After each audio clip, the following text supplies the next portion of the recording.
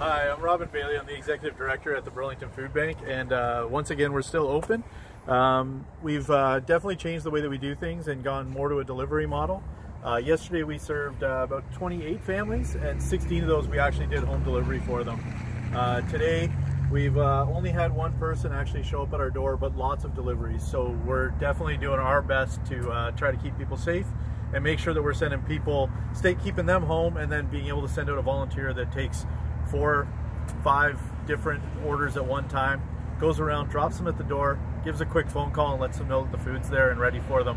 If someone does arrive here, we just ask them to order through the window here. That way we're still keeping our distance. And then we, once all of their orders ready, we put it on this little table right here. We let the door open. Right now it's locked, but we automatically open the door with our button, and then they pick up their own food and take it out to their own vehicle, and they're on their way. So we've done our best to try to do everything we can to make sure that we're keeping people safe, whether it be our volunteers, our staff, or if it's just the general public that need our assistance. Again, when it comes to donating, the biggest thing for us right now is if you can financially help us, it's fantastic. But if you can just be an advocate and let people know that there's a need, that we just have a great desire to try to serve the people who need the food. And we've seen already, just in emails that I've gotten or phone calls that we've gotten, where people are almost in tears because they never thought they'd have to use the food bank, and now they do, because they've lost their job and they're waiting for their EI to come in, and they've been living pretty tight and been able to make it work till now. And now they're looking for some help, and we've been able to support them because of the generosity of our community here in Burlington. So thank you for that, and it really allows us to do what we're supposed to be doing, and that's serving the community here in Burlington as best we can.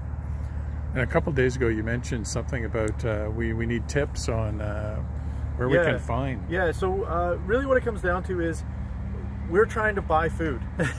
The problem is that a lot of the grocery stores can't sell us big bulk volumes, and some maybe can, but we haven't been able to connect with them. We aren't sure who they are.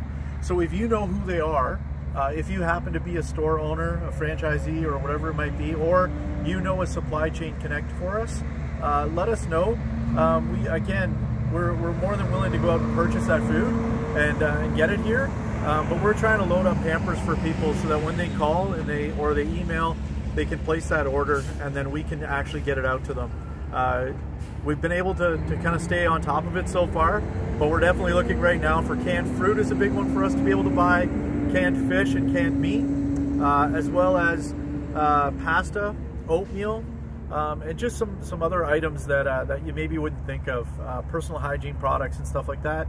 And the other great thing that you could donate if you're looking to give something to us is sanitizer. So if you have Lysol wipes, maybe you bought a whole bunch of extra and you could spare a jar or two, that would be great for us, or hand sanitizer, so that we can make sure that our volunteers here are keeping safe. And we just want to thank the distilleries here in Ontario that have kind of stepped up. We know that Dillon's Distillery have been in contact with us, that they're probably going to give us a little bit of a donation of hand sanitizer.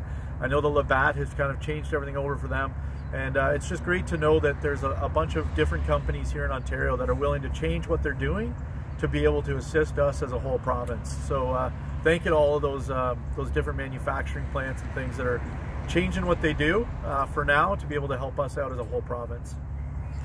Thanks, Robin, and thanks for great job you guys are doing. Thanks again, and again, thank you for your support, all of Burlington and anyone from outside of Burlington who's kicked in to help us out here at the Burlington Food Bank.